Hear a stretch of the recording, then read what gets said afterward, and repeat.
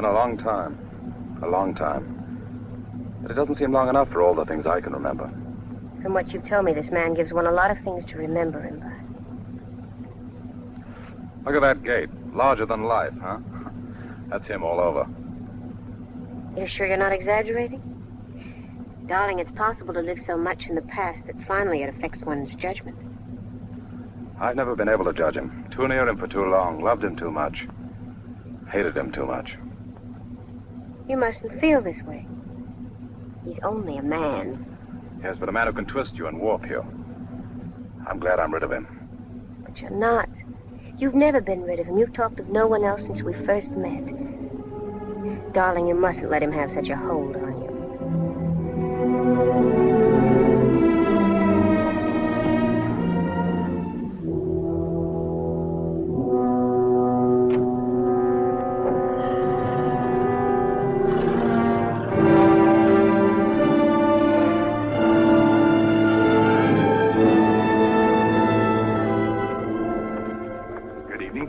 If you please, sir, may I have your invitation card? Of course. Yeah. Thank you. It's quite all right. I'll not announce as Mr. Vendig is speaking. That way, sir. Thank you. I'm afraid we're rather late. An understanding of the functioning of various societies can be reached. Understanding of and sympathy for divergent cultural patterns are certainly basic to the attainment of our goal. Such a foundation, consequently, might, in its small but human and intimate way, serve the all-important cause of world peace. That's Vendig. My friends, I've enjoyed the battle of life. I've tasted defeat. I've enjoyed the fruits of victory to the full. But after the dread lesson of the last few years, I think that all of us are a little weary of victories and battles, whether great or small. We want peace. I may assure the Undersecretary and his colleagues from the State Department, I may assure our friends, the delegates of the United Nations, that I am not proposing to take over alone and unaided the functions of their great organization. I can offer only the peace foundation which I have described to you. It will need a home. Mr. Secretary and gentlemen, I ask your joint acceptance of this house and the 3,000 acres of ground surrounding it. The foundation will need funds. I ask your joint acceptance of an endowment fund of $25 million. Thank you.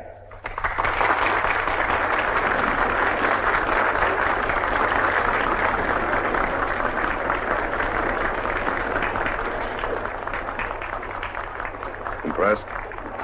It must mean a great deal to own this house. I wonder why he wants to give it away. Oh, but you missed the point, young lady. It's for the cause of peace. Mr. Vendig wants peace. Hello, Langdon. Terry. George says it's taxes. Yes, being a realist, I've got it all figured out. To begin with, take the taxes on this place. I happen to know them. They're murder. Yes, but there's the 25 million. No, it still has to do with taxes. George, you've got to learn to think on a bigger scale. This beautiful young lady knows what I mean in a word. Peace. Well, it seems to me any effort for peace should be praised, whatever the motive. It wasn't peace in the world I was thinking of. I was thinking of the peace within Woodrow Vendig's soul. Oh, which would you rather say? Vendig's soul or taxes? Taxes, every time. Besides, if he wanted peace, what are you doing here? Well, you're all talking as though he's just died, and we're here to criticize the remains. Vendig is still very much alive. If you'd be so good as to step into the study, Mr. Lambton. Mr. Vendig's personal request. Yes. This way, sir. I know the way. Yes, sir.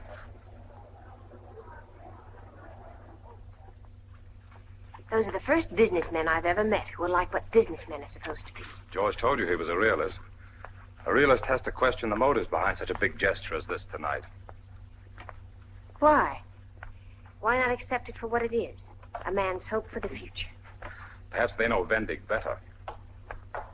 Possibly a man can change. I hope you're right.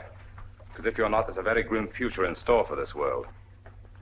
Vic, when a man believes in something, and it's a good thing, it's wonderful how his past can become his past. Really. Those men said Vendig wanted to save his soul. Perhaps he could, if he had your charity.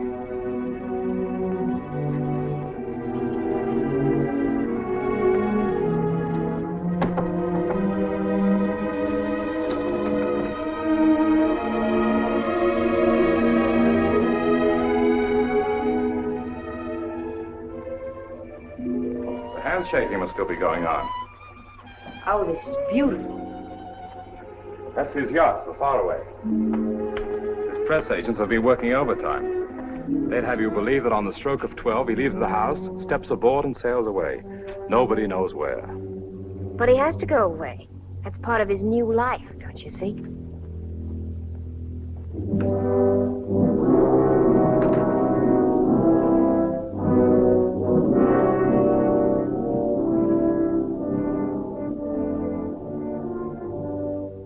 I thought you weren't coming. I waited, and everybody else came, but not you. I meant to be on time, but I took the wrong road. I thought you still bore a grudge. All of this wouldn't have meant very much if you had held out on me. Maybe you have. Isn't taking the wrong road one of those mistakes that happens when you want it to? Subconsciously. I'm sorry, I haven't analyzed myself in days. You don't think I'm sincere? Let's say I'm reserving judgment. Sounds kinder. Vic, when a man is ambitious for the kind of success that I used to dream about, it's inevitable that a lot of people are going to be hurt. He doesn't know that. He's too busy. He's fighting too hard. Then he reaches the top. Whatever the top may be for him. And he has a chance to stop, think. That's when the pain of all those people comes back to him. He starts to be. That's when he starts to be a little afraid. Mallory, this is Horace Vendig, our host. Horace, Miss Flagg. How do you do? I'm so glad to meet Vic's oldest friend. Mallory's quite a pianist, Hoss. You'd have known her name immediately if you'd been interested in music.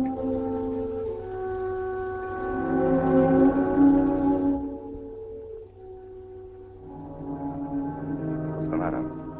You see a resemblance? She's like Martha. I know. Are you related to the Burnsides? There's no relationship with Martha, Hoss. In a way, I'm sorry. Vic has told me so many things about Martha Burnside. What kind of things? Just nice things. What else could I say about Martha? Of course. Oh, it's funny, I do a great deal of remembering myself. I rarely ever talk about it. We do go a long way back. Don't we, Vic?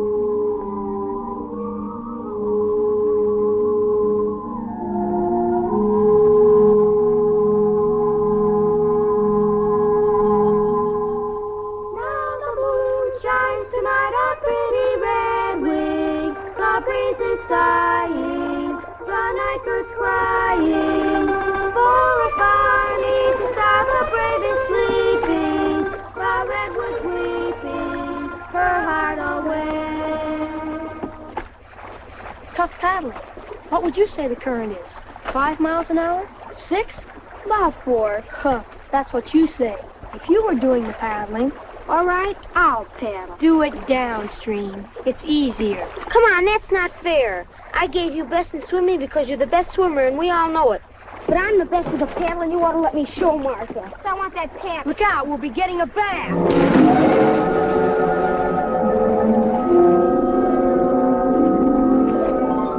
Help me! Help me! Hurry, Martha! I'll get you! Help me! Hurry!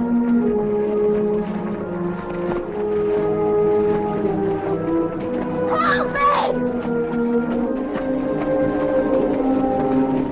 Help me! Help me! Help me!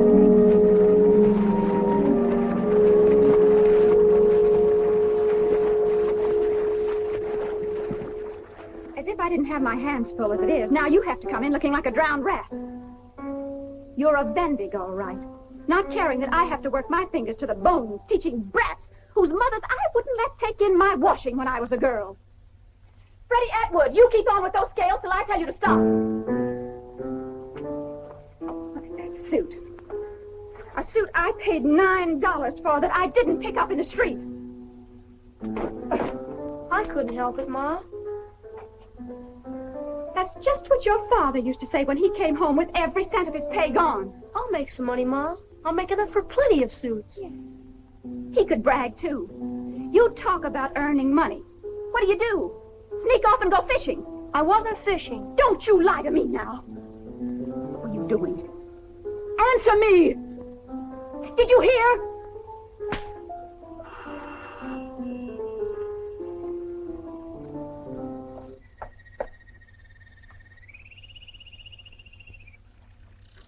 Ready? Is Horace all right, Mrs. Vendig? Horace? Why, yes, certainly. Thank heavens. Where is he? I must see him.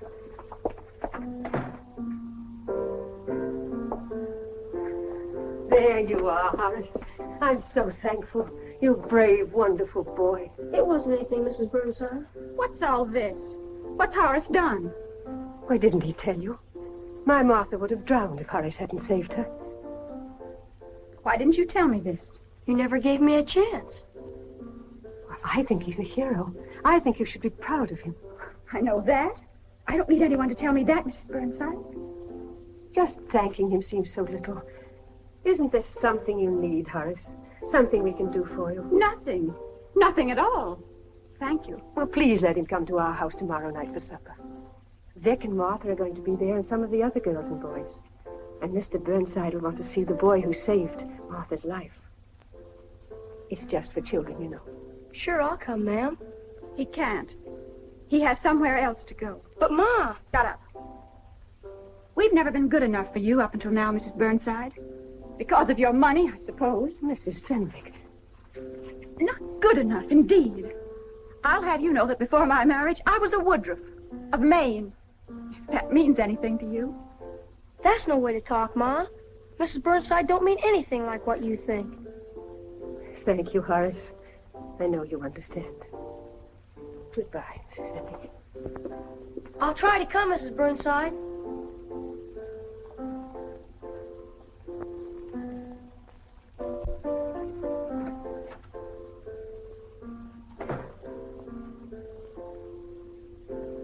Horace, come here.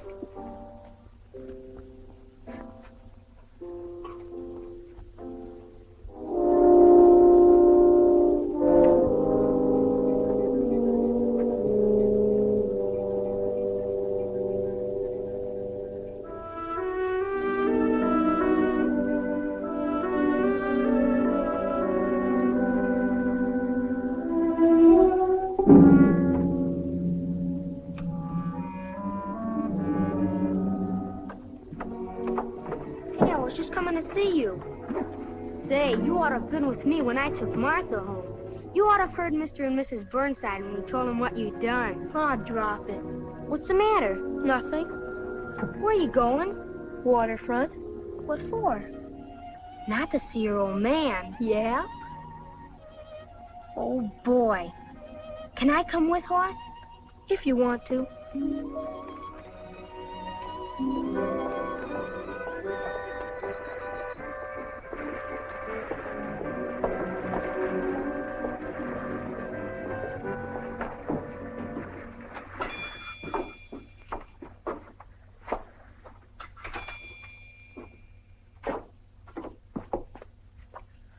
Hello, Miss Bella.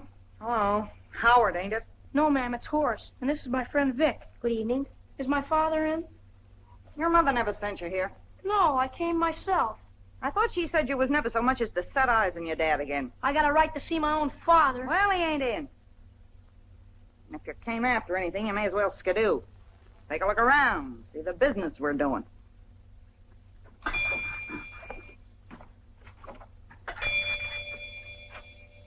Well, look who's here. Horace, my boy. Hi, Bella. By the time you got back, did you lose your shirt again? Never mind if I win or I lose. It's my lucky day when my boy comes here. Well, Horace. Hello, Pa. I see you've grown, eh? And you brought a friend. How are you? Pleased to meet you, sir. Yeah, I'll bet you've got an appetite, eh? Both of you. Light up, Bella. Let's make the place look cheerful. Well, boys, what do you have? Chowder, chicken lobster, the best of everything, eh? Today I struck it rich. Order up, huh? No thanks, Pa. I just came to see you. I've already had supper, thank you. Hey, your mother. She know you've come? Oh, no. Only I wanted to. Miss your father, eh? That's nice. I'm glad to see my boy's got a nice friend like you. Thanks, Mr. Vendig. We've been friends ever since Horace came to the school. Oh, that's fine. How's it coming, son? All right, I guess. You have fun, eh? Play games, you go to parties? I could, only... Oh, it's like that, is it? That's the best you got? It don't matter. I haven't seen my boy for 2 years. So you came to see your father even though you're not supposed to. Well, you certainly came on the right night. Do you know how much is in here? Must be an awful lot. Well, there's $58. Whew. And it don't smell like clam chowder. I got the right tip, see? And I made use of it. Let me tell you something, son. Opportunity knocks on every man's door once. Just once. I know. Well, go after it. Grab it with both hands. Don't let nothing stand in your way. Yes, sir. All you gotta do is figure out what the common people gotta have and grab it tight. Well, here's $10 for you. For yourself. For a real good suit. 3 for a pair of shoes. And a couple more for a shirt and some neckties, huh? Where do I come in? Don't make a joke, Bella. Give me that money. No joke about it. You owe me 4 weeks' pay. I promise you I'll settle tomorrow, eh? I'll wait outside, Horace. Go on, get out. You can take your friend with you. Settle, eh? Out of what? You owe me 60, you win 58, and give half of that to somebody else's kid. Give it here, it's mine. Here, son, get out of this quick, huh? Come on, he's her kid, ain't he? Let her look Now, out. fella, I give you the stockings, the perfume. Come on, kid, give it here. Look, I got a chance to go to a real big house tomorrow. Go on, get out. Go home and ask your mother for a new suit. And as for you, I told you never to let that kid near me. If he ever comes here again, I'm through.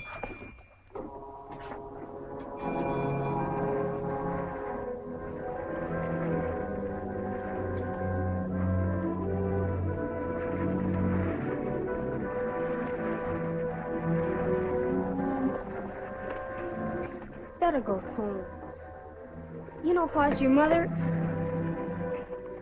Well, I guess she's sharp sometimes, like you say, but... Well, you know me, I'm no baby. But sometimes a fella can tell things to his mother. You'd be surprised how much they understand. Good luck. Thanks.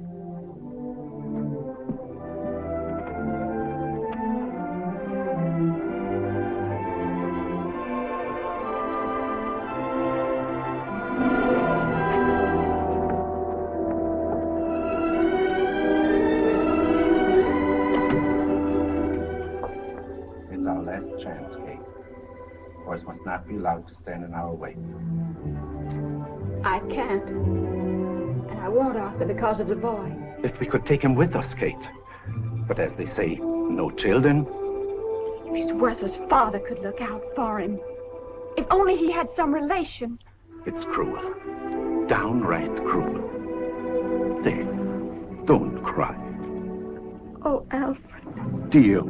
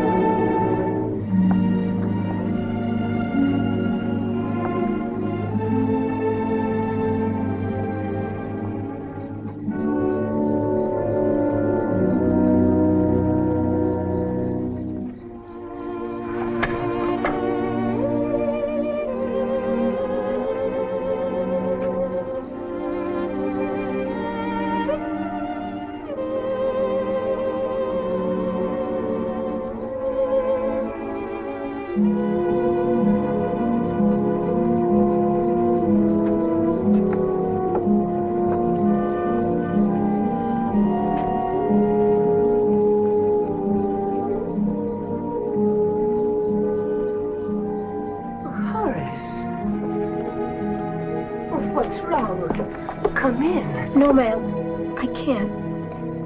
I only came to say I can't come tomorrow night, Mrs. Burnside. I'm so sorry to hear that, and so... Horace, something bad is the matter. What is it? Come in here. No, ma'am. No, ma'am, I can't. I'm going away. Tonight. Going away? What do you mean? Not from your home. I haven't got a home. Horace, don't say that. What about your mother? I haven't got... There. Don't cry. Tell me all about it. Be brave. Be a man. I don't want to be a man. Never. I wish there weren't any man in the whole world. Mother, what is it? Nothing. Never you mind. Go upstairs and put on your robe and tell your father to come out here at once. Then go over to the coach house and turn down the bed in the little room. Yes, Mother.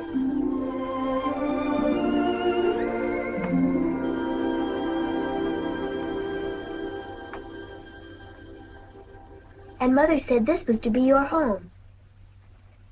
And Father said he'd see you through high school and into a real good position. All because you saved my life, Horace. He says he can never do enough for you.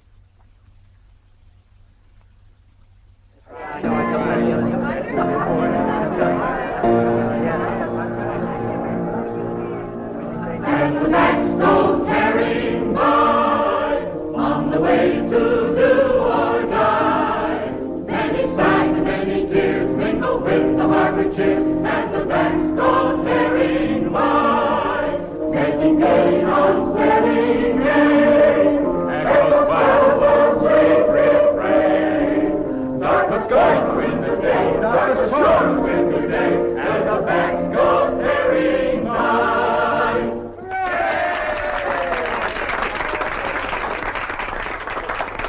Next. Genevieve. Nor Jeffrey. Weapon booth song.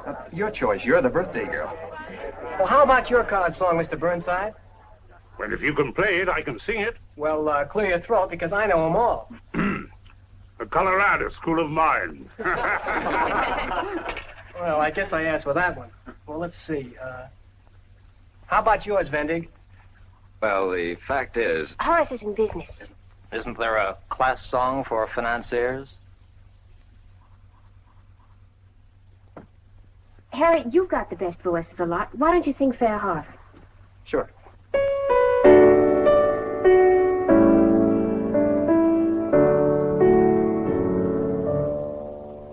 Fair Harbor, my sons, soon I do their wrong, and with blessings surrender thee all. These festival rites from the age that is lost to the age that is waiting before. Oh, relic and time of our ancestors' word that has long kept them there. Hi, Hoss. Hello, Vic. Thought I'd join you for a breath of air. Come out this way. It's quieter. It's good to have you home, Vic.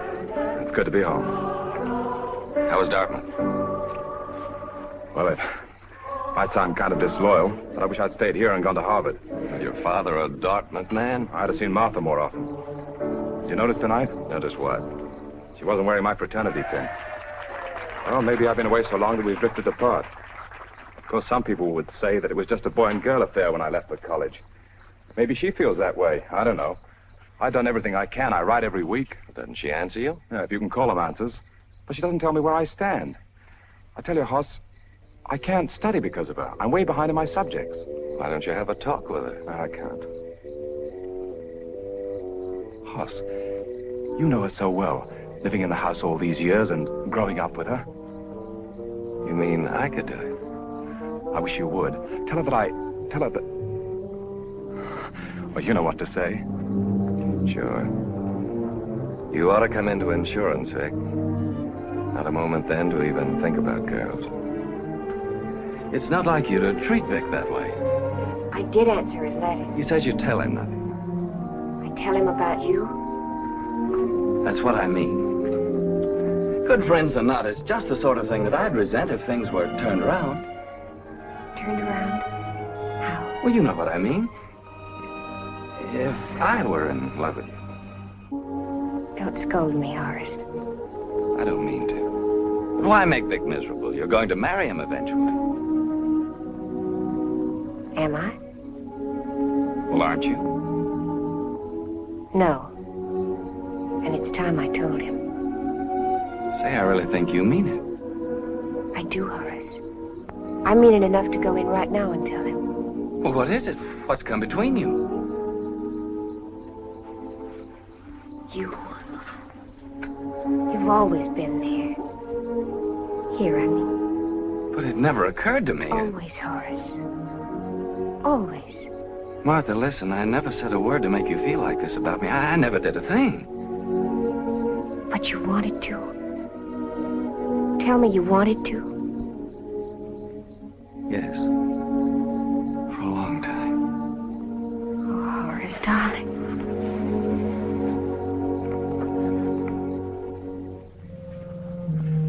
I was thinking of transferring to Harvard. Well, Hoss, it's a case of the best man wins. I guess you're it. Say you're happy for us, Vic. Promise me you'll see us often. Cross my heart.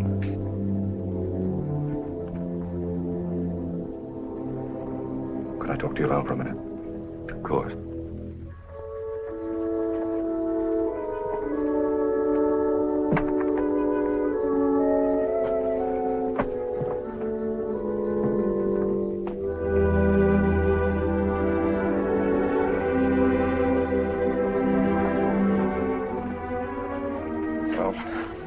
Good luck to you, Hoss. Thanks, Vic. I can't say I'm unhappy. And I don't want Martha ever to be either. I'll try my very best. You'd better, Hoss. Because Martha will never mean any less to me than she does right now. So help you, Horace Vendig, if you ever do anything to hurt her.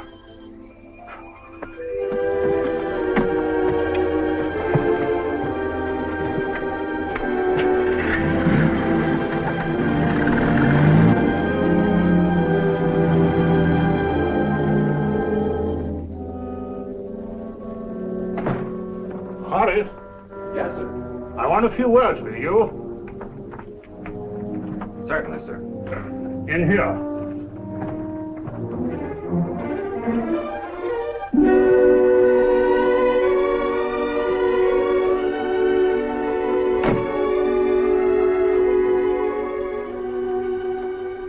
Sit down, Horace. Thank you, sir. I've just sent Martha upstairs. She just told her mother and me that, well, she says you're engaged. Well, I'm glad she told you, Mr. Burnside. On her 18th birthday. You're not too well settled yourself. Mr. Burnside, I've loved your daughter ever since that day on the river. Uh-huh. I'll ask the firm to transfer me. There's an opening in Pittsburgh. In time, she'll forget all about me. What kind of talk is this? Well, as I understand you, sir. You misunderstand me, Horace. Mr. Burnside. It's time to cut out the Mr. Burnside. Isn't there a shorter word a man has for his father? Father-in-law? Oh, thank you, sir. Dad, huh? Yes, sir. Well, there's a lot to consider. You've been at the Shawmut Indemnity, now let's see. 2 years next month. And, you look on this as your future career? Well, I've been doing very well there, as you know, sir. Dad. But if a man's going to provide the sort of home that Martha ought to have, he's got to have a college education. Oh, these days it certainly means a good deal. It's an idea, quite an idea. I have a little put by. You have? Is it anything much? Just over 300. Well done, my boy. Of course, it won't go a long way with college costs being what they are, but some of these smaller places, the fees are moderate. And from a business point of view, they're more go-ahead than say. College means only one thing to me, Dad. Huh? Harvard. Harvard, eh? It's a good school. Oh, it's more than that, sir. It's a good investment. Can you get yourself entered this fall? You mean it? Well, if I could find an opening to work on the campus. Oh, no. I look on this as an investment, Horace. I'm not a wealthy man. I may have to have a little talk with my banker. But this is for you and Martha. And I want you to go through college on the same basis as Vic and Walter and the rest of them that were here tonight. And to come out ahead of them. I'm 2 years behind. You'll catch up. You've got the brains. You've given me the kind of home I never had. I can't ever repay you. Not another word about it. Make your arrangements. You can keep your room on here until you get yourself settled at Cambridge. Martha, Florence. Ah, there you are. Well, Horace and I have come to a little understanding. Daddy, I'm so happy. Horace, don't build your house with keyholes. A man can't ever plan a surprise around here. Well, you have no surprises for me. Huh? Yeah. Spread up.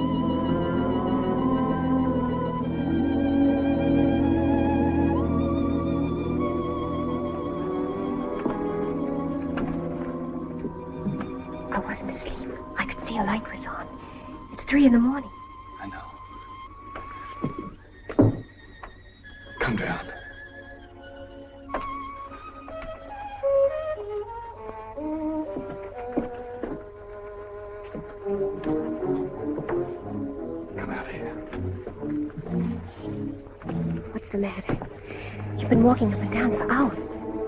I couldn't sleep. I feel... You ought to rest. Because tomorrow, Harvard. Yes. It's not wrong for us to be here at this time, is it? You think so? Not if you feel bad. Not if you need me. What is it? Is it because you're going away from me? Maybe I'm going away from everything that's any good. Only across the river. It's not far away. You'll be home every Sunday. I don't know. There's something inside me. Martha. It makes me do things that I don't know. Why are you trembling? That night at your party, when I asked you. You remember? Yes. Always.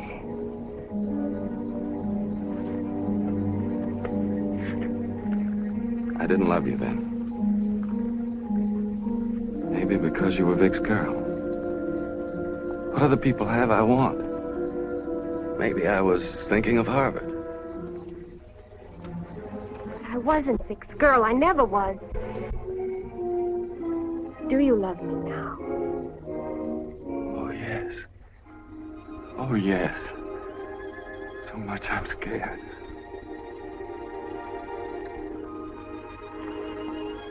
But, darling, what of? Myself. The harm I could do to you. And to me. Nervous and upset. That's why you're talking this way. I love you, but... I love you. But as the time should come... It won't. It can't. Let me hold you. Love me. All my life.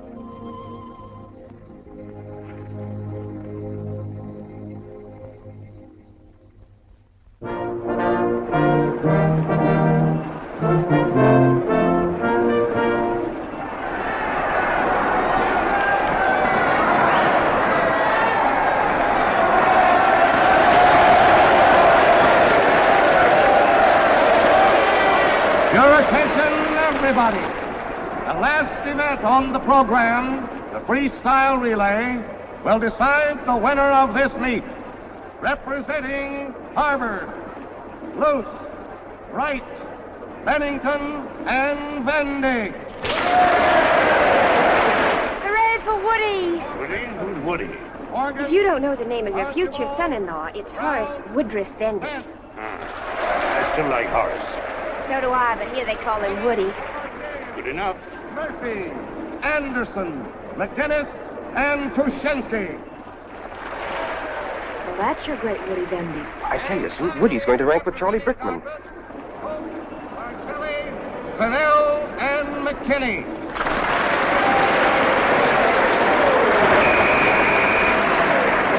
On your marks, get set.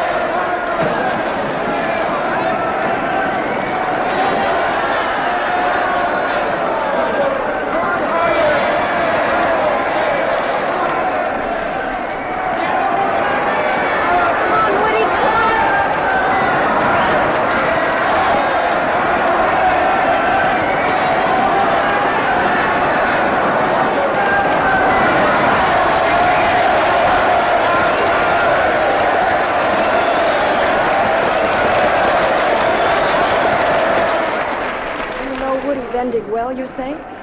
He sits right in front of me in the economics class. 3 times a week, that is. Well, then what's to prevent your asking him to have supper with us? Well, maybe he has another date. You'd better do it, Brad, or I'll march right into that dressing room and ask him myself. Oh, all right.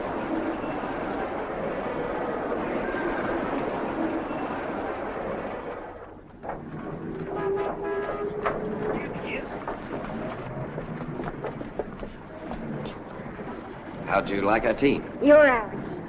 Thanks. I'm sure the rest of the boys would appreciate that. Let's go to the Puritan for soda. You can have some hot chocolate and cake at home if you like.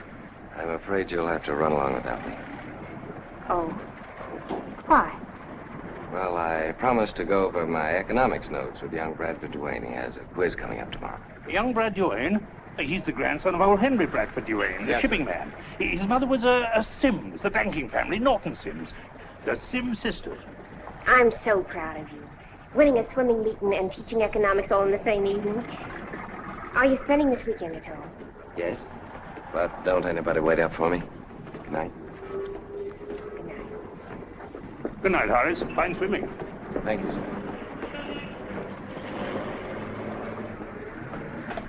There you are, Woody. The car's right up the street. Oh, good. Susan, help Mr. Vendig to milk and sugar. Mr. Vendig likes lemon.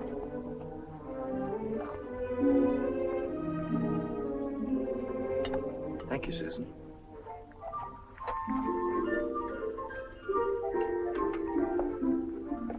Daddy. What? This. I told you it was going to be tough. But anyway, now we can ask you here instead of always having to go out. Once you've passed one of Mother's Thursday horrors, everything's official. Official? Yeah, you know what I mean. You're calling on Sue. Why haven't you brought him here before? Well, I didn't think... At least this one's a gentleman.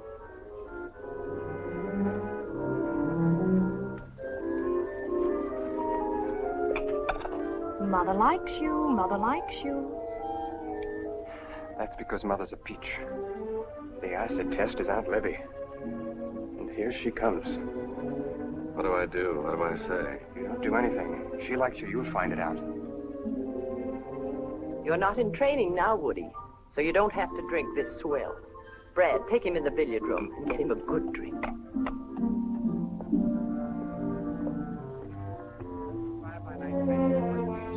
You've arrived, Mr. Vendig. Fundamental principles of sound economics. Rail, shipping, and steel, those three, the backbone of the country's economy. And that's precisely what I told Mr. Harding. Excuse me, Uncle Norton. This is Woody Vendig. He's at school with me. Vendig? Yes, sir. My uncle, Norton Sims. Mr. Sims? Mr. Bigelow, Mr. Prescott, Mr. Abbott, and Mr. Wiley. How do you do, sir? Yes, some of our clients, as I suppose some of yours, are interested in these recent aircraft issues. An interest I very firmly discourage. Well, personally, I wouldn't touch them. Too unstable. Liquidations, mergers. Yet I hear there's a house been organized to deal in airplane stocks exclusively. Oh, it's incredible. Financial suicide for them and a fraud perpetrated on their customers. Oh, but they're very responsible people, Mr. Sims. Latimer, Hilton, and Morrissey of Detroit. They've just underwritten a $4 million issue of Gleason biplane 5s at $10 par. Oh, that's No, just a moment. Go ahead, young man. The books were closed on Tuesday the 16th with the issue oversubscribed. And on the curb market today at closing, the stock was quoted at 12 1/8. Oh, maybe something in these flying machines. Keep me informed. Thinking of the brokerage business as a career? Well, that depends. Some of these new firms that are forcing their way onto the New York Exchange, I'd just as soon join a bookmaking concern. Bookmakers. That's it. Exactly what they are. But I suppose the class of investors in the market today don't really care about that. So you've noticed that, too? Oh, yes, sir. Anybody with 10% of the price of a share on the curb market. Even my tailor. It'll be bootblacks next. Mr. Sims, I've learned a great deal in the last hour. Been a pleasure. Let me see. What's your name again? Vendig, sir. H. Woodruff Vendig. Woodruff, eh? My mother was a Woodruff from Maine. Banking people? No, sir. Fisheries and lumber. Oh, yes. Well, I mustn't detain you. Oh, well, just a moment. If you have a morning this week, say any time after 10, I'd like you to come in for a talk. Oh, I'd like very much to, Mr. Sims. Good night, sir. Good night.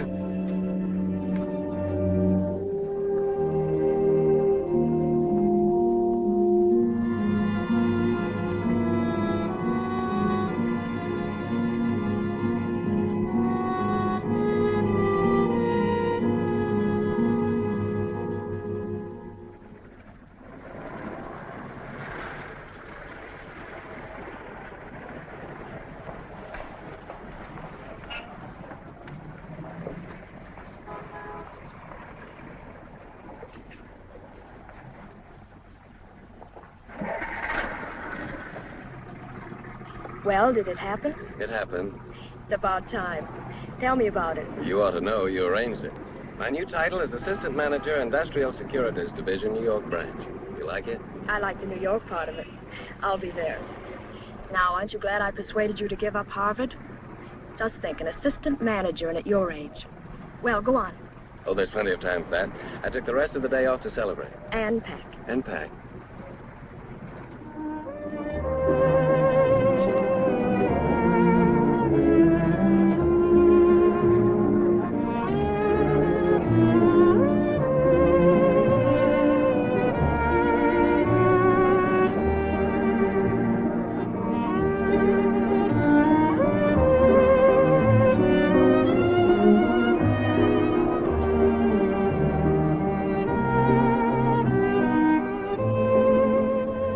So we're engaged. Yes, but secret as the grave. I don't see why. I'd shout it. So would I if I were the one with the money. Have it your own old-fashioned way. I'll be in New York by the 1st of the year. We'll have fun.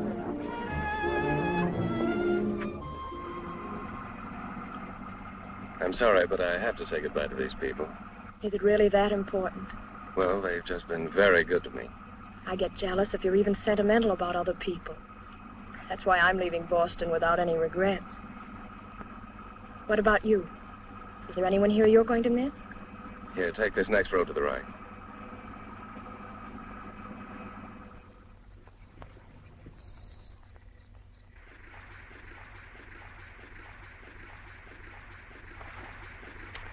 Good night.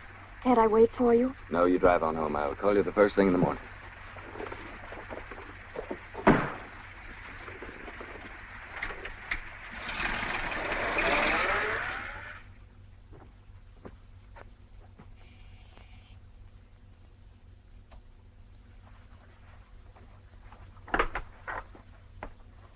Hello. I'm awfully late. I'm sorry. You're tired. No, It's too late for a show. Why don't we stay home? I'd rather walk. Down by the river? I want to talk to you. I want to talk to you, too.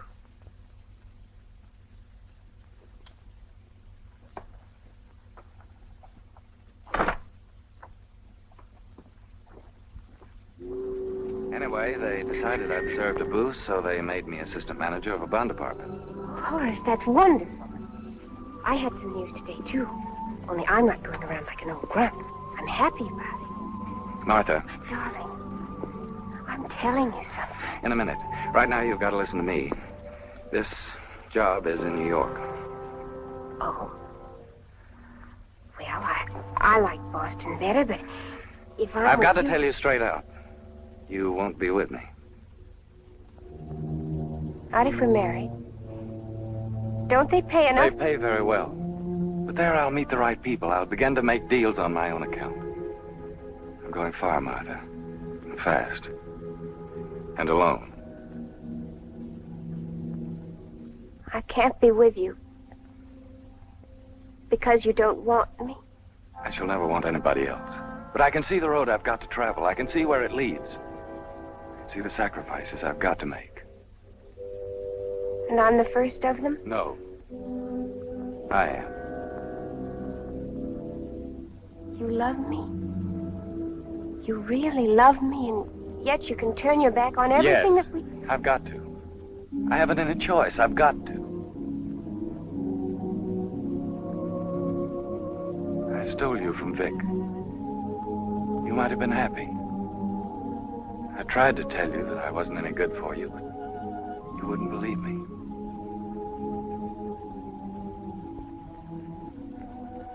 I knew it already. I knew it when you first came to live with us. I watched you. I could see it all the time. But when I told you... Yes. Because you told me. I hoped that by loving you and being close to you, like your wife, I hoped you'd change. But I suppose I wasn't a big enough person. Maybe I didn't love you enough. And now you hate me. When you can't help yourself. No. I can't hate you for that. Any more than if you told me you were terribly ill. Perhaps you are.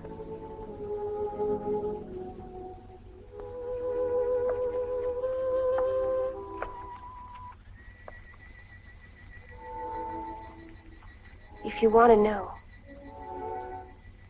I love you. I shall always.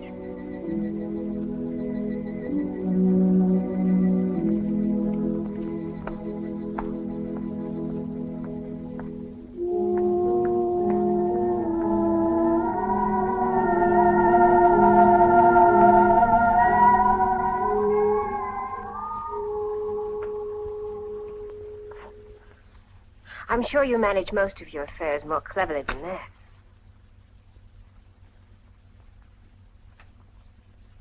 Thank you. You're very young. And very ambitious. And may I say that ambition is a high climb with no way of getting down. You may be right. I'll have to find out for myself.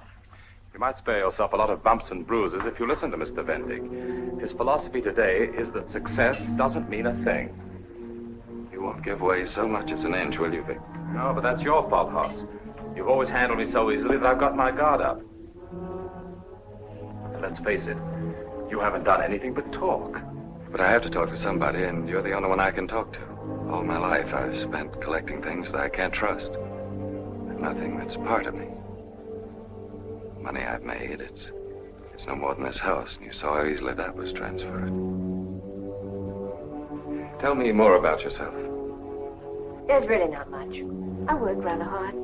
As a matter of fact, most of my time is taken up by my music. All of it? There's not enough left to share, if that's what you're driving at. Surely you can't refuse your host the first dance. Please. Just this one.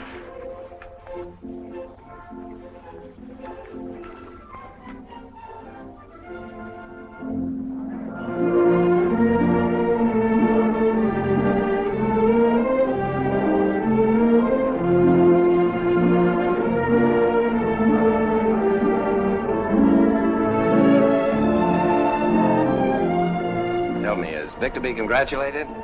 Don't you want Vic to have cause for congratulations? Yes. Up until 10 minutes ago. Now I wish he didn't even exist. Or were away exploring another planet, or anything would leave you here with me. But I might like exploring another planet. Sounds exciting. What do you want? Mallory? Vic, you've had so many evenings with Mallory. Give me just part of this one. Well, since you put it that way, and remembering the past, the only answer I can possibly give you is no. Well, at least let's all have a drink together.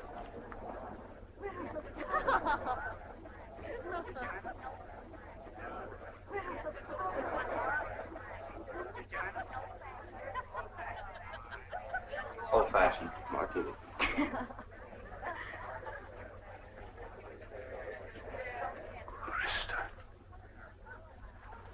Why, Buck, did he write to you, too? He wants to make his peace. Me before anyone, I'd imagine. But you, what harm has he done you?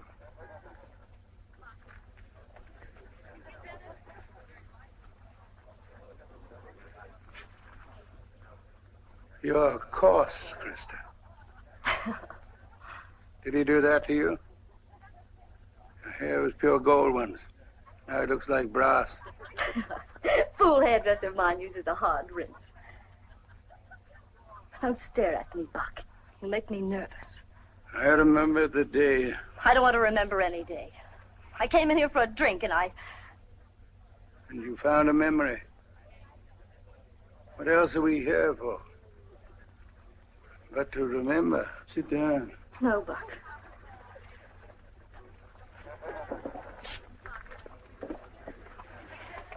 And will you remember... Krista. He frightened me. Why do you have him here? Oh, I'm afraid this man caused a little trouble, Mr. Vendig. I'm sorry. I'm sorry, Krista.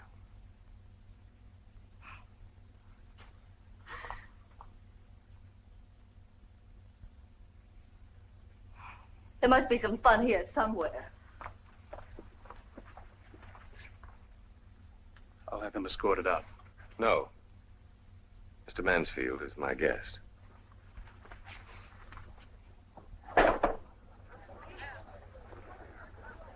I hope your presence here means that my letter was taken in the spirit in which I intended it. Means I came here to see if all this stuff was another of your confounded tricks. I'm old.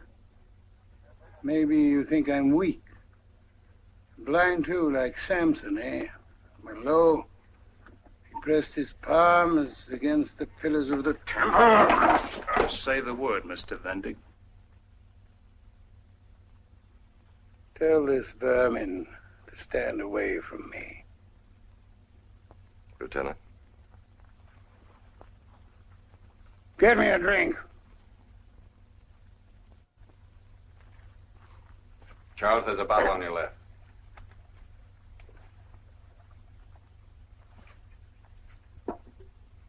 Mr. Mansfield, you introduced me to a lot of things.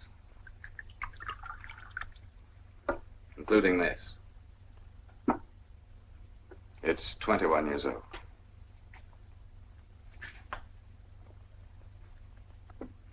Sorry.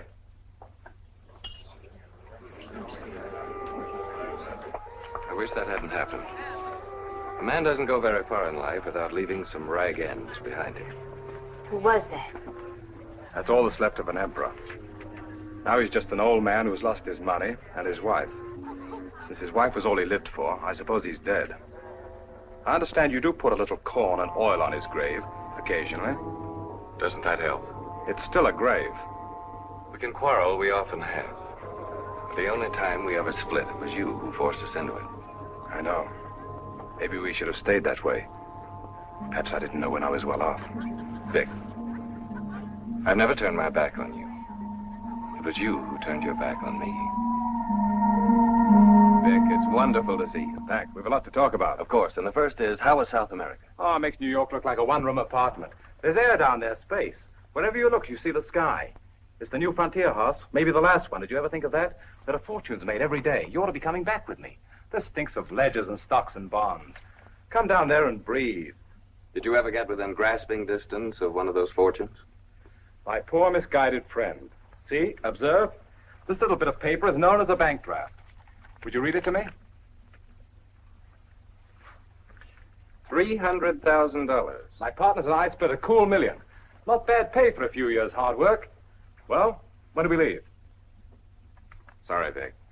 It's not enough. No, I didn't think it would be. I also think, Mr. Vendig, that you want too much. There's no such thing as too much. You didn't make a fortune, Vic. You were well paid for your work, that's all. Fortunes are made here on Wall Street. Sure, sure. Who's the young lady? Her name is Susan. Nice. I like old-fashioned names. Susan, Ruth, Prudence, Martha. You've grown very devious, Vic. You're not being very straight from the shoulder yourself. Did you expect me to believe what you said in your letter, that she turned you out? If ever a girl more obviously threw her heart and soul at someone's feet... You do that very neatly. I've become a wicked old man. Martha has two very good eyes and intelligence. It didn't take her long to realize that there would always be a struggle between our love and my ambition. Well, she was right. I can say that for her. Why didn't she tell me? A letter, even a postcard. She knows I love her. I don't know. Pride, maybe. I searched everywhere for her. She seems to have dropped out of the world. I stopped off in Boston on the way here. Everything's changed. Martha gone, Mrs. Burnside moved away, the old man dead. What? Didn't you know he died? No. No, that's wicked news. He was like my father, Vic. You mean no one wrote to you? No one told you a thing like that? Hoss, what happened between you and the family? Just because it was very painful for all of us. I had to make a clean break. There's one thing you've got to remember, Vic. I loved her. Of course. Don't pay any attention to me. I'm not only a wicked old man, I'm a suspicious one. I don't care what you are. You're fine with me. Thanks. Well, I'm glad to see you're doing so well for yourself anyway. H. Woodruff Vendig, Incorporated. Sounds big. Are you going to marry the young lady? Why? Well, when a man keeps a girl's picture on his desk, it usually means... Hello? Yes, put him on. Now watch how we do it on the stock market. Hello, Mr. McDonald? Why don't you take my suggestion and let me go before the board of directors personally? The prospectus I sent you only gave the bare figures. I see. Yes, I understand, Mr. McDonald. Thank you, sir. Goodbye. Well, Vic, where were we? The man said no. Yes.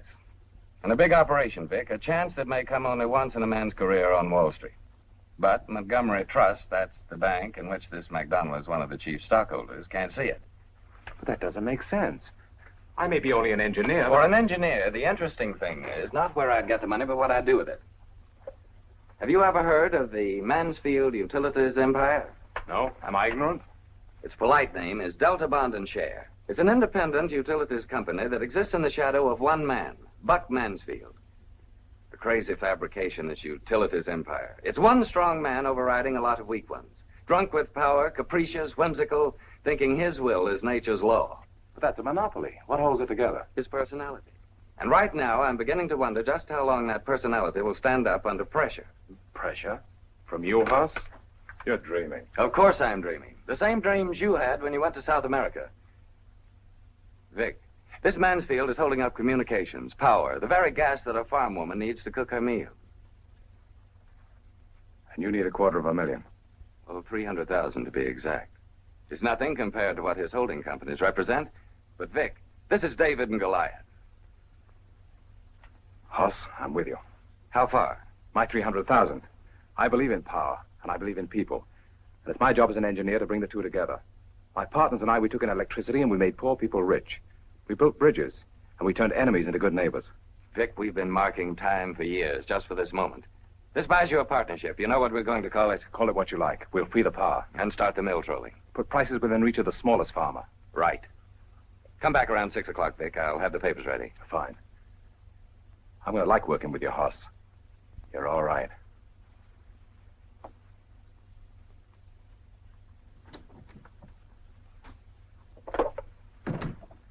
Get me Miss Duane. Hello, darling. Oh, exhilarated. Yes, New York is wonderful. Who? Bruce Endicott MacDonald. Certainly. You tell your young man there was a time when Mr. MacDonald proposed to me on the 1st and the 15th of every month for 6 years. She knows him very well, darling. I want Aunt Libby to make a date for me with MacDonald anyhow, anywhere. It must be for tomorrow. And this is very important, darling, because it's going to decide when we'll get married.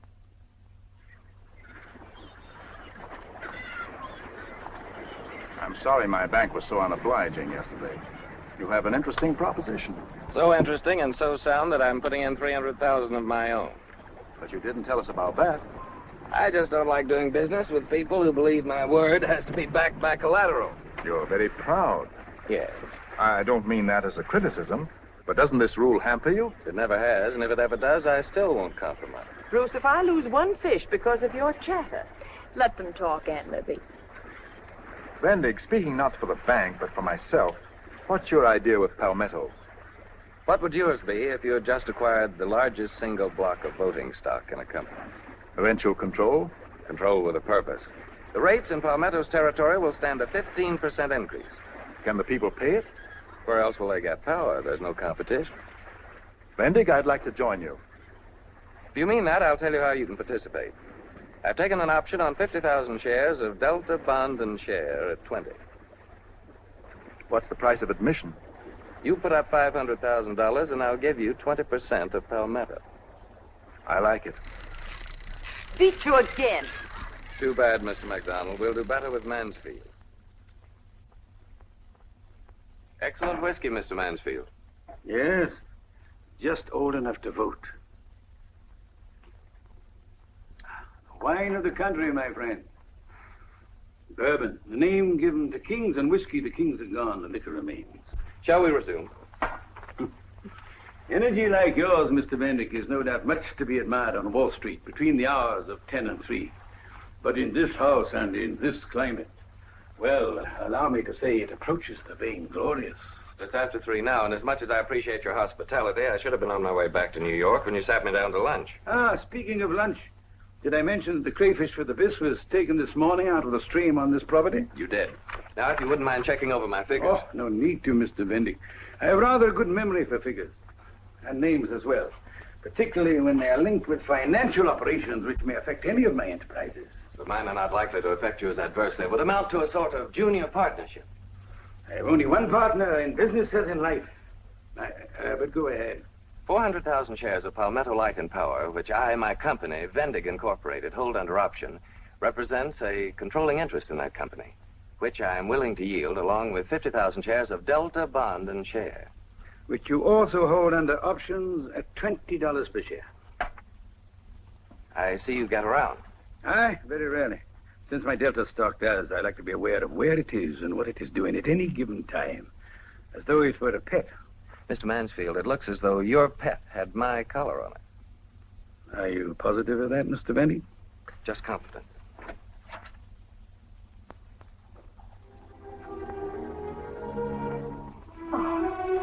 Oh, I'm so sorry, Buck, dear. I was going to show you my new frocks. Sorry? Why, darling? I'm delighted.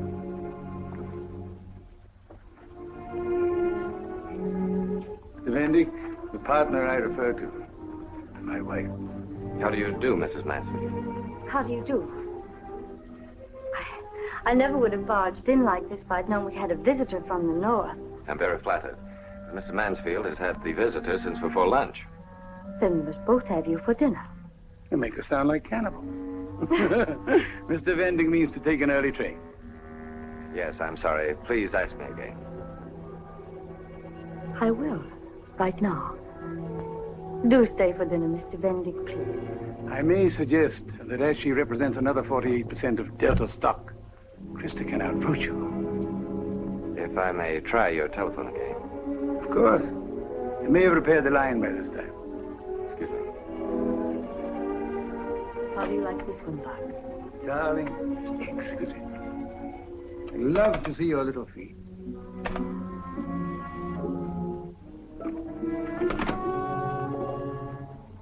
The line's still dead.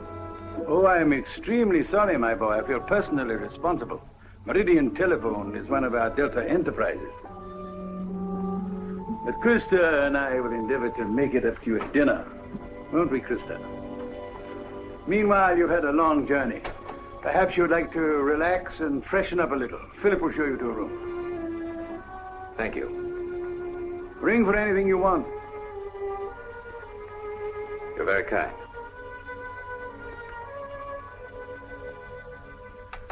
Well, my pet, what do you think of our handsome young visitor? Oh, I don't know, Buck. What's he here for, anyway? When you and I are so happy all alone.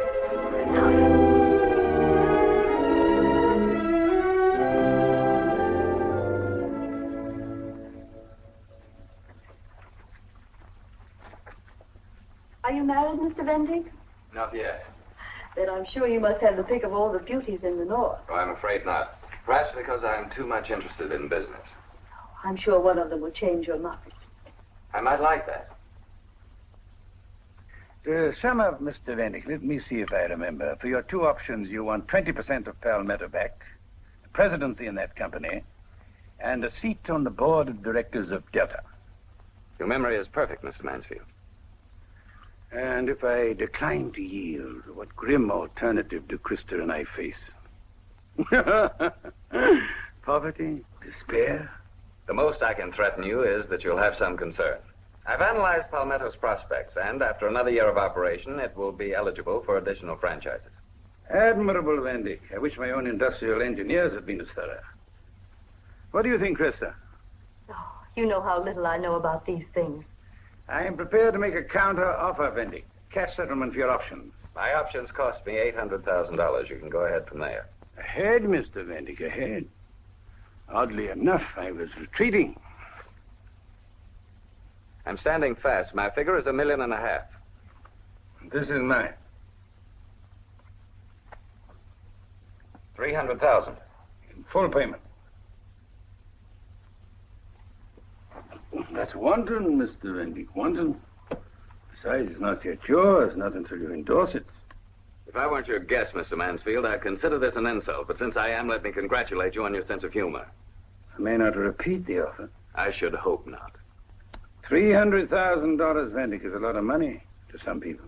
Not to me. My nuisance value alone is higher than that. Your host, I will be glad to recall that it was you who used that term. I can't picture you as a nuisance, Mr. Vendig, under any circumstances.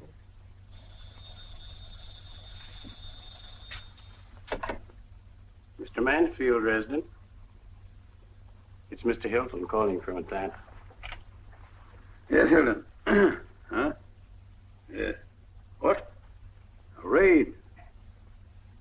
A raid, you said? Yes. Good.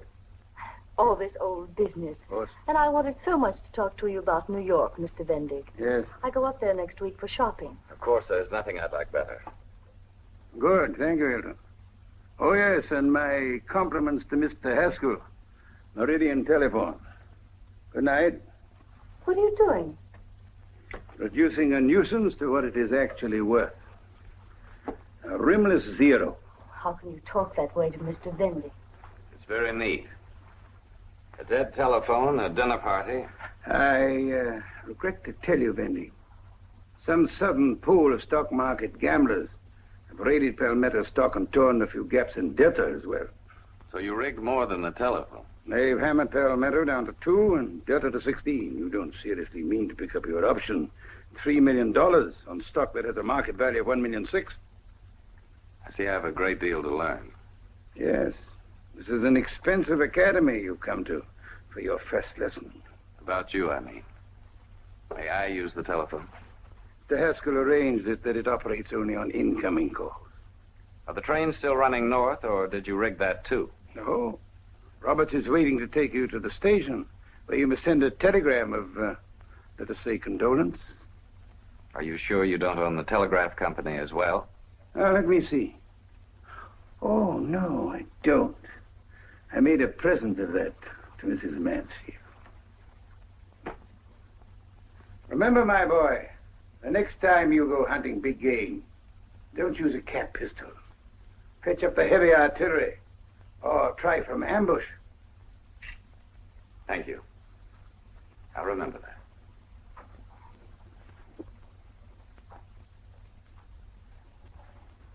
Good night.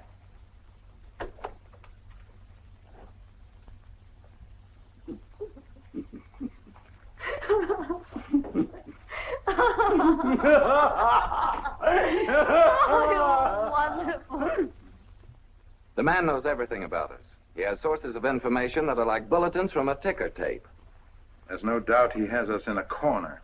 But, Mr. Vendig, let us hope this is only the first round. He's left us without a move. I feel trapped. Not a case of nerves, Mr. Vendig. Certainly not. It's just that I can't see an opening. We have one. We can exercise our options. Where would we get that much money? Montgomery Trust? It'll be a little difficult, but since I'm an important stockholder, they'll probably listen to me. You mean that? Yes. Mr. McDonald, there's only one way I can justify your confidence, and that is to bring off my part of the scheme. I have a couple of surprises for Mr. Mansfield, which should delight both you and the bank. You're going to be a smart operator, Vendig. How about another outing next week? I'd like that. Oh, I have a friend who's coming into town, and likely my time will be pretty much taken up, but I'll try. I'll give you a ring, Mr. McDonald.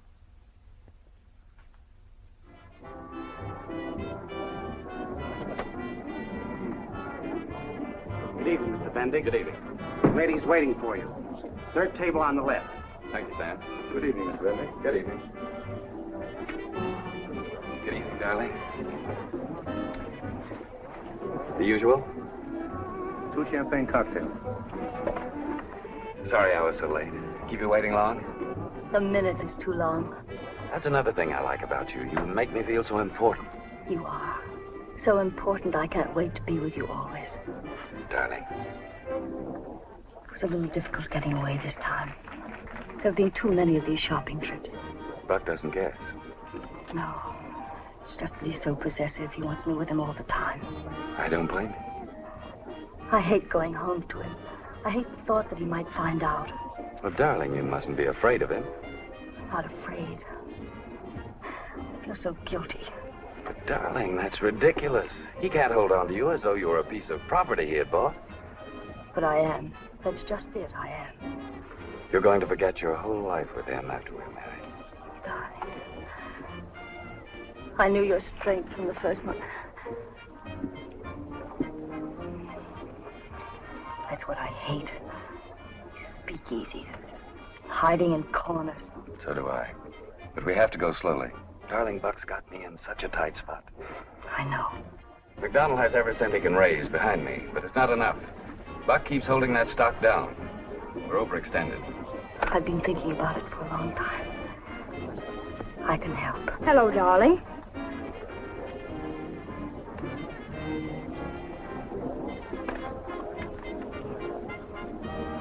I suppose the obvious thing would be for me to say that I can explain everything. Well, I can't. Not now. It's quite all right, dear. I think I understand. Susan. Krista, if you will excuse us for a moment. He'll probably make you pay someday because you saw this.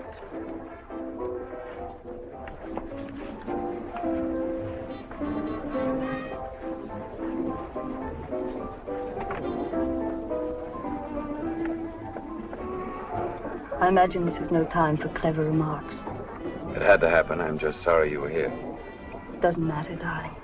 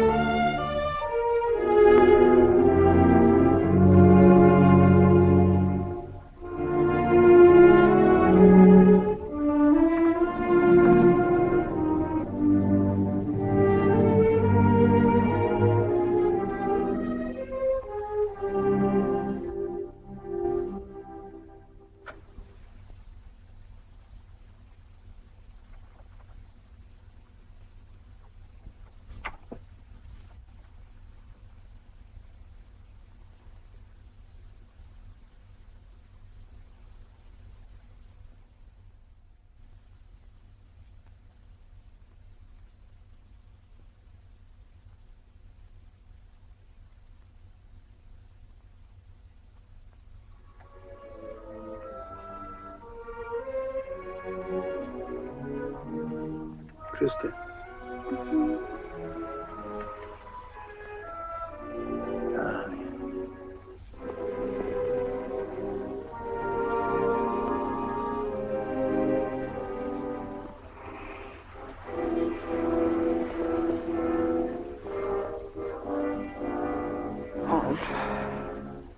What's the matter? You're beautiful, Krista. Turn on the light. No, please. Turn it on. I want to get up. Why did you wake me when I was finally able to sleep? I'll have a headache until morning. Buck, sometimes you have utterly no consideration. Krista, darling. Please give me that English.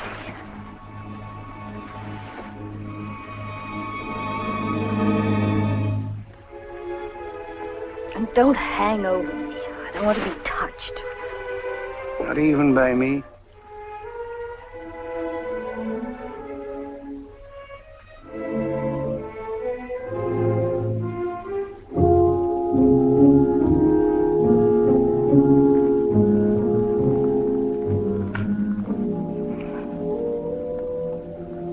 I'm sorry, Krista. But I love you so much that sometimes it just wells up in me. I can't control. You understand, don't you? Yes. I don't expect you to love me as much as I love you. How could you? And yet that's the very thing that frightens me. I want to build a cage around you. A cage of gold and precious stone. That's exactly what you've done. I've been in a cage ever since you bought me from my father, along with this land and the other chattels. Darling. What is it?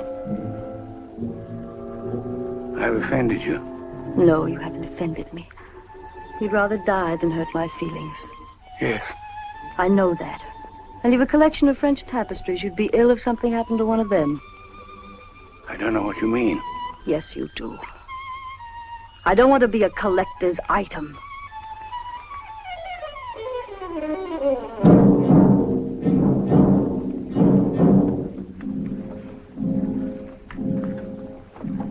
Darling, it's your headache. Please. Please go back to bed. No. Because now I've the courage to tell you a lot of things. And I may not have it in the morning. You've nothing to tell me. I've educated you. I've surrounded you with love and luxury. I've given you everything. Not youth! You knew I'd see it someday.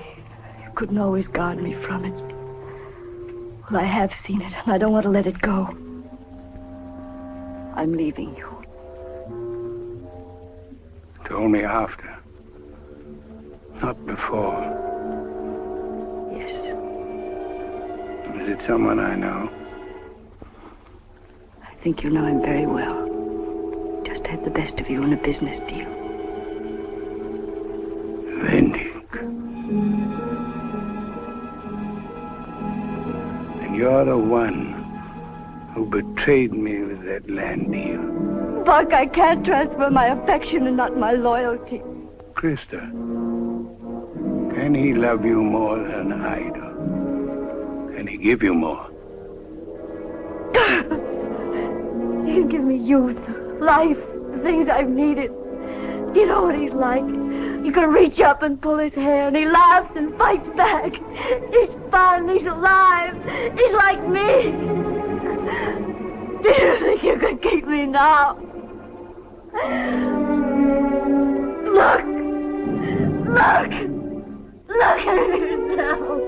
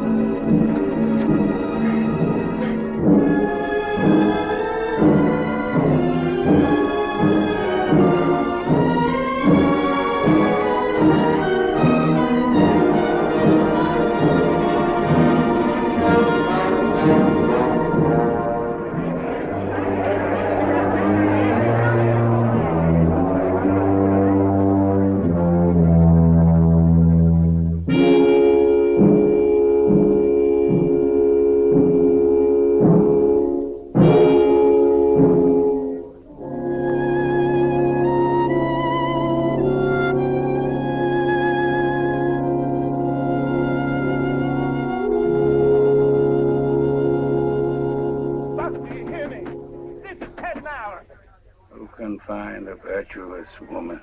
Will you please sign this power? Prices far above rubies. The heart of her husband trusteth in her. She doeth him good, not evil, all the days of her life. Will you please sign this power? And all her household are clothed in scarlet.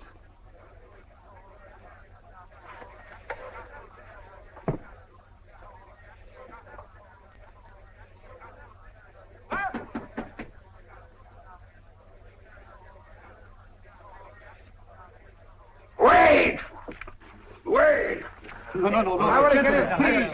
Let's see first. Find out. Let me talk now. Let me talk.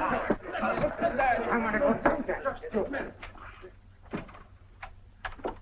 Have the hounds dragged me down yet? How do we stand? If you sign over every control you have, you may yet save some of the board of directors.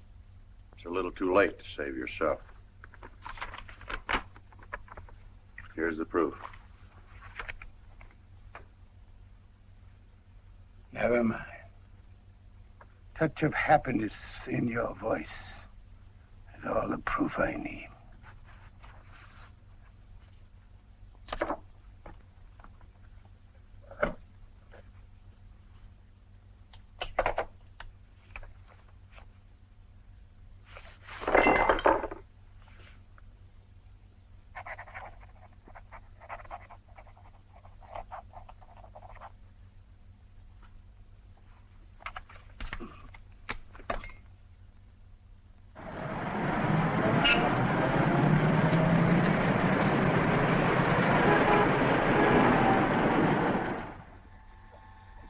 Three out.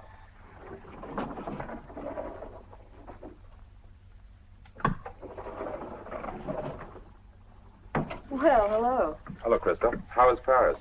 Friendly, Vic, very friendly. That must have been nice. 44 Vendig Incorporated. Your floor, Mr. Lambert. Thanks. A very warm sort of homecoming. So many thousands of people down at the pier to kiss me ashore, I couldn't find my own husband. He's quite preoccupied these days, Krista. The market's in a bad way. Be sure to be with him on Judgment Day, Vic. He'll need you to plead his case.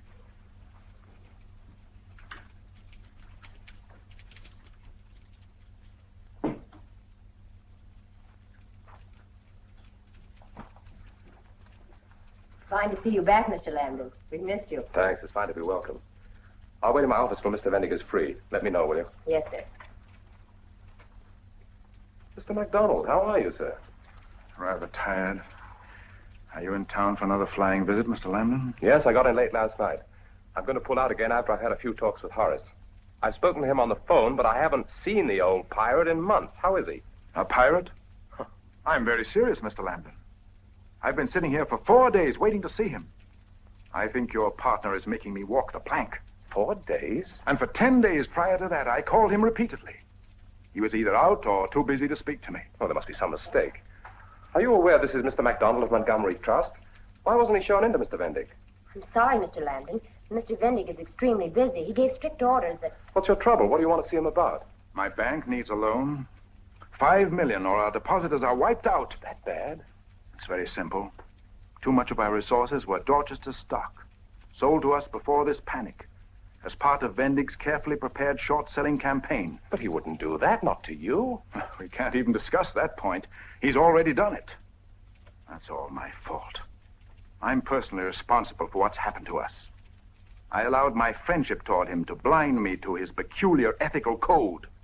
Well, he'll see you now, or you're going to witness a head-on collision. Tell Mr. Vendig I've arrived. Yes? Mr. Lambert has arrived, sir. He wants to see you. Just a moment. Do you wish to carry this on in Vic's presence, or would you rather keep it private? Tell him to come in just about half a minute. Yes, sir. You've already told this to Vic. I could see it in his face. As a matter of fact, I haven't told him a word. Now, let's see. Where were we? Oh, yes. You were in Paris. That boy in Paris was nothing but a protege. He paints divinely. I thought of a very pretty speech of your own in which you said people with no creative talent ought to help those who have it. Krista, are you trying to appeal to my sense of humor? No, you never had one. I asked you to come here because I don't intend for you to go back to the house.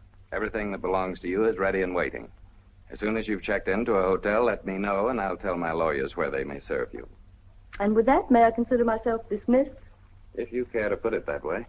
Oh, and without even the customary 2 weeks' notice. Don't try sarcasm on me, Krista. I might pull out your Paris record.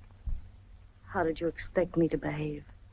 Like a woman who had a husband she loved and respected? Have you given me a better life than I had with Buck Mansfield? I left him because I needed you. Wasn't it logical that I should leave you for the same reason? Quite. And you have.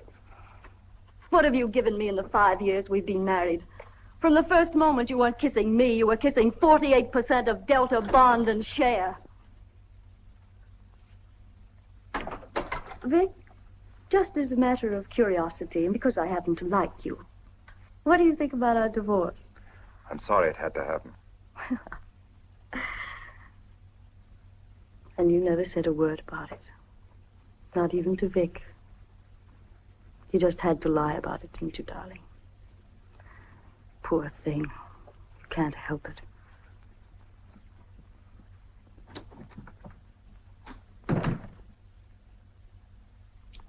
What was the idea? Why tell her how many people know the story? Yes, I suppose you're right. Well, if you trap me so easily, I feel like a fool. Was it very unpleasant? Naturally. Don't you think I have any feelings? I often wonder. Hoss, since when does MacDonald have to wait outside for 4 days? MacDonald? Now, wait a minute. Don't say his name as though it were something holy. He's a businessman who wants a tremendous loan. Which we can very well afford to give him. Not without collateral. Collateral?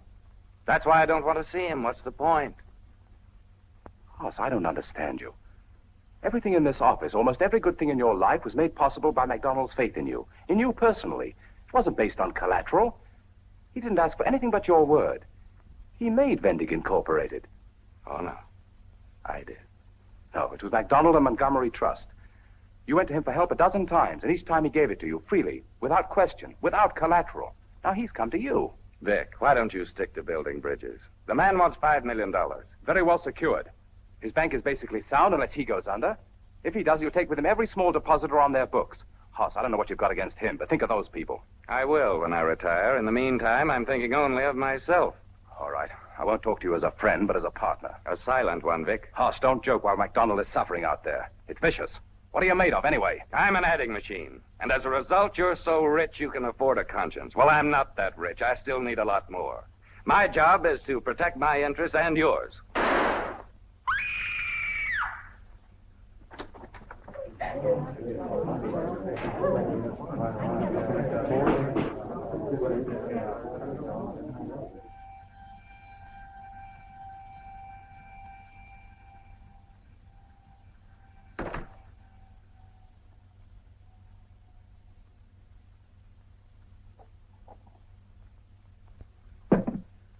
What a messy business. Have they taken him away? Yeah, just now. Complications when a man dies like that. Questions. Well, here's to you, killer. Cut it out. Why, didn't you put that gun to his head? Didn't you pull the trigger? I saved this company $5 million hard-earned dollars. Doesn't the fact that the man shot himself prove anything to you? He was a weakling. That's why I couldn't help him without security. I can't drink your liquor. It chokes me. Everything about you chokes me. Why did you pull him down, Hoss? Why do you pull down everyone who gives you a hand? Don't be a fool. How much respect do you think I have for myself, watching you at work and letting you get away with it while I share in the profits? You are a realist, that's all. That's my department. Well, let me tell you something. I don't like the people in your department. I don't like what they do. I don't like what they do to me, so I'm getting out. Vic!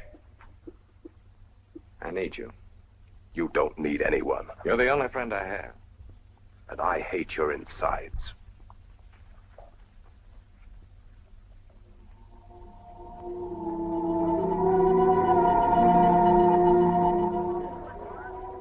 I had good reason to break with you, Hoss. But it wasn't only the MacDonald affair that kept me away so long. Vic, this must be very embarrassing for Mallory.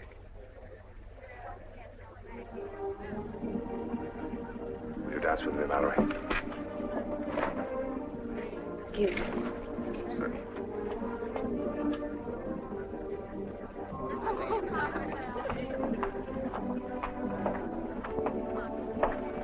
Vendig, you've gone very far. You've been very clever. No cleverer than most men. But every time I saw something I wanted, I did say to myself, this I must have. Yes, I underestimated you, Vendig. You know, that's the first tactical error I'd ever made. I'm sorry it had to happen. But I'm sorry, too. Shall we change places again?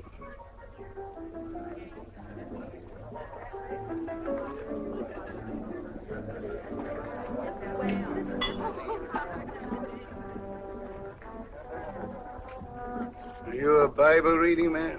When do I get time to read anything? Thou greatly despised. Pride of thy heart has deceived you. You whose habitation is high, who says in his heart, who shall bring thee down to the ground? You exalt yourself as the eagle, set your nest among the stars. Thence will I bring thee down, saith the Lord.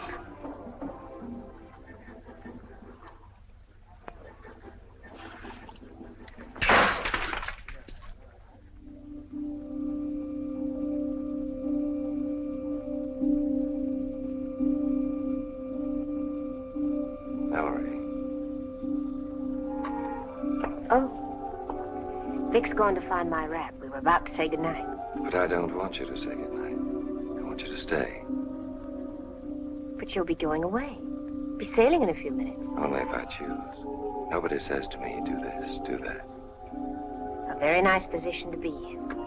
I suppose that's what you worked so hard for. Please don't talk away from the point. I said I wanted you to stay. Sorry. Listen to me. I want you to understand what's been growing in my mind ever since the first time I saw you tonight. I love you. You've got to believe that. I love you. Please don't talk. Nothing that can ever happen will add to what I know now. I've been waiting for you, Mallory. I've waited ever since I was a boy. I've allowed myself only one dream. I didn't know what your name was in the dream, but it was you. If you'll believe that, Mallory, we'll have a life ahead of us that's beyond dreaming. I think you do love me. I think you do. Say it, Mallory, and come away with me. Mallory, it's time we left here. Most of the other guests have gone. Stop interfering. This is none of your business. Don't be a fool. This is my business. That makes it unpleasant, but it doesn't change things for me. I know. It never did. Your baggage is ready, Mr. Vendig. And a few papers you wanted. I'll go out in the small launch. Open the library safe, and I'll be there in 5 minutes. We haven't much time, Mallory. All right, Vic. You see, I won't be with you. No. I don't see anything.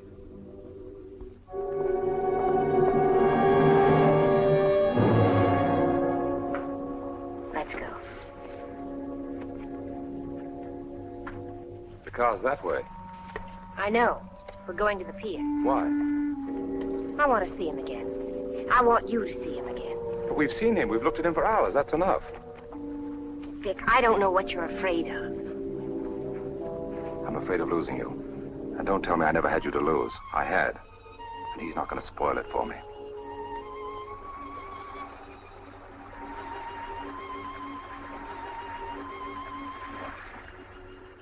Mr. Lambden and the young lady are on the pier.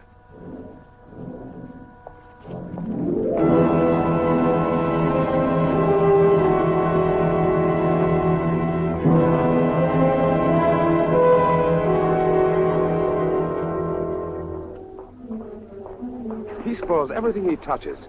He takes the life out of it and leaves it to rot. And it's not an obsession with him. He's made like that. But he won't see me. We'll hide if you like. What do you want to do? Gape at him, ask for his autograph? Vic, you're being difficult. And you're building a wall between us. Don't you understand that? Listen, let's go back to the car and get out of here. No. Mallory. Vic, dear, now I can't because you're so afraid. I've got to show you that you're wrong. He has no real hold on me any more than he has on you. And if I'm right? You shouldn't want to keep me back. I knew I wasn't mistaken.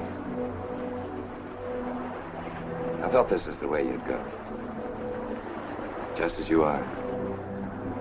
Don't make any plans, Horace. We came down to see you off, that's all. I asked you to stop interfering. You asked me to do a lot of things. For one thing, to forgive you.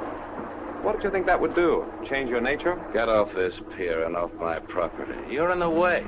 Everything fits. Your whole pattern, your approach, the way you dislike people, the way you trample on them and justify the rottenest things a man can do. Because you're not merely a man, not in your sick brain. You're much, much more than a man. Isn't that what you believed ever since we were boys? Yes. Don't try to impress Mallory. She has a mind of her own. Who has a mind of their own when a Vendig wants to make use of it? No, you haven't changed. The Vendigs in this world never change. That's what makes them Vendigs. They take, that's their nature. Now you want something you once threw away, then you'll have everything. You poor failure. You always had the mark of failure on you. It's branded on you, the way you give in. Oh, the ideas you had, the ideals. What do you know about the things I think about their importance? Now listen to him, Mallory.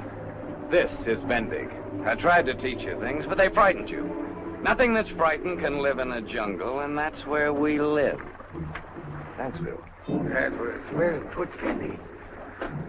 We do live in a jungle. It's not a place where the weak inherit the earth. Of course, there's this to remember. Animals kill only for food or love.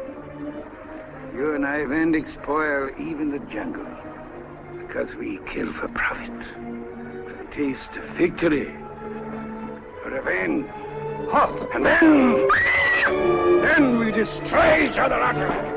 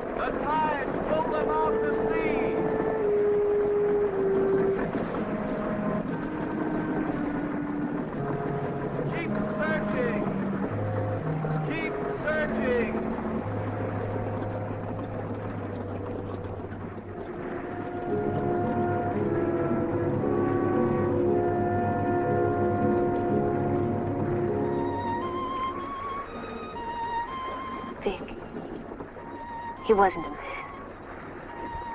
He was a way of life.